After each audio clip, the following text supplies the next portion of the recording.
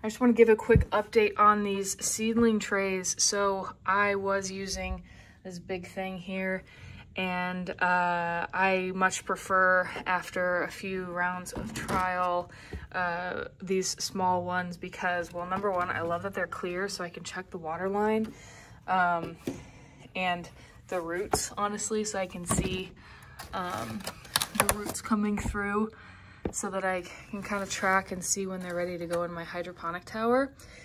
These are a great size too, because I was wasting a lot of plant food and water was running out quickly in that thing, versus here I can kind of group my plantings, my seedlings in the right groupings and keep them all more manageable, like under my light here, so that my light is more focused on the exact area that I need it to be on. There's so many benefits to using these smaller ones, and one of them probably also would be that like these are further along and then I start a new round, but these still need the humidity dome and these don't, and all that stuff. On there I couldn't split them, right? So now I can do multiple rounds in these small little trays, keep them kind of more organized. These also came with little dry erase markers to mark what the varieties are, which is super nice. I didn't need to do that this time because I just know what's going on here.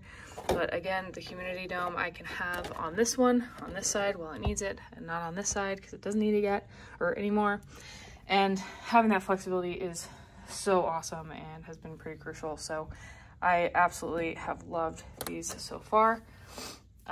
Get a huge pack of them. I've only needed 2 so far. At most, I'll probably use 3, but just depending on what you need. They also store into a really tight package. So if you ever need any extras, or if you want to split them up with friends or whatever, friends and family, you've got, I think I don't remember how many came in it, but quite a few. So these have worked really well, and I would definitely recommend.